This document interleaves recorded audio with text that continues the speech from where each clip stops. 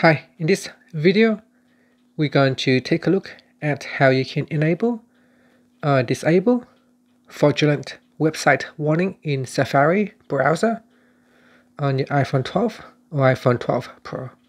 First, let's go back to your home screen by swiping up at the bottom of the screen.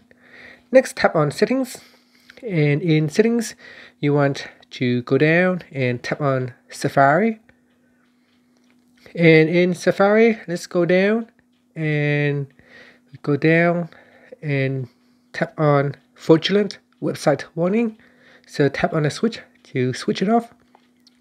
Tap on the switch to turn it on. Now it is recommended that you have this option turned on.